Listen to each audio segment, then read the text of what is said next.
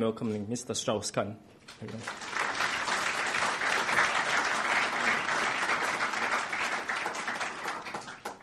Proceeding at the global level.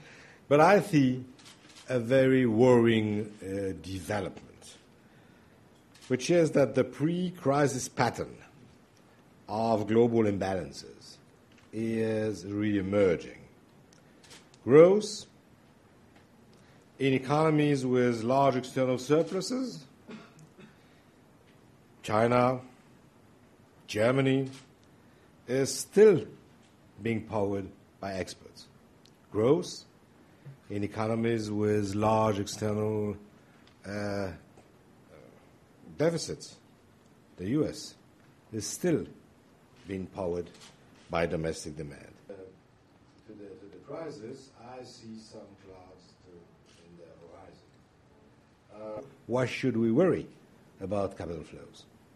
But sometimes they are too volatile and they may be disrupting. So what's the way to address?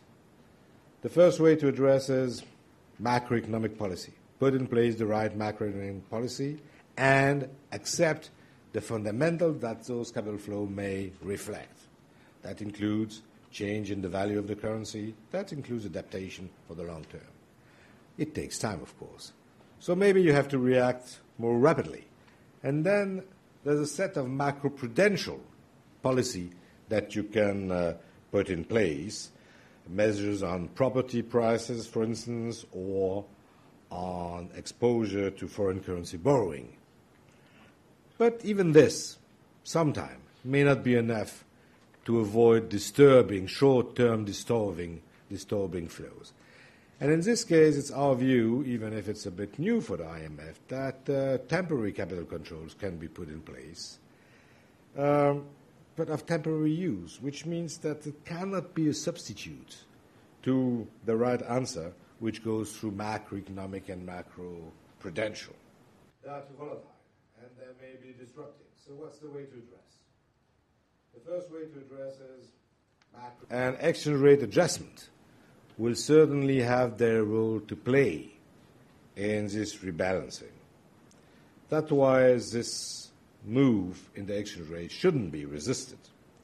Holding back such adjustment in one country only makes it harder for other countries that need to adjust and more costly to let the exchange rate adjusting.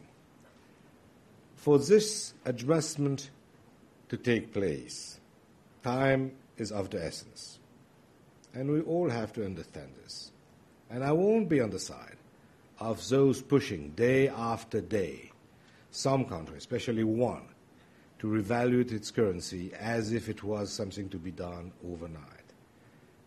But asking for time only makes sense if there is significant and recurrent move in the right direction.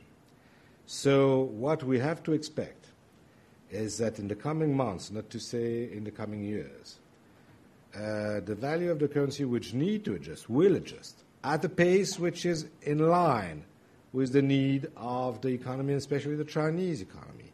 It is in the interest of China today to move in this direction because it's consistent with the domestic policy which is put in place. The G20 has built a historic framework to try to work together called the Mutual Assessment Program. For Asian countries to have a bigger role in an institution like the IMF means also to have bigger responsibility. The time of the free rider is over. The more important you are in an organization, the more you have a responsibility of the future, not only of the organization, but of the goal of the organization. And if the IMF is built to try helping the global economy to find the track, the path of a safe and healthy growth, then the responsibility of Asian countries has increased a lot. And I do believe that that most, not to say all, maybe all leaders in Asia are quite aware of this today. That we could have a steady, safe, and healthy growth all over the planet if in many places, including developing countries, I don't expect that the turmoil in these two countries will have a global effect.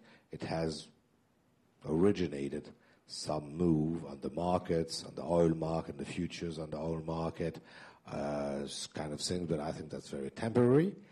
But what I expect, that it has, what I hope more than expect, is that it will make it more clear for most leaders that these questions are not small questions, and that you cannot deal only, that's the IMF head who is saying this, you cannot deal only with concern about the current account deficit and the rate of growth or the rate of inflation. You have to deal with many other questions.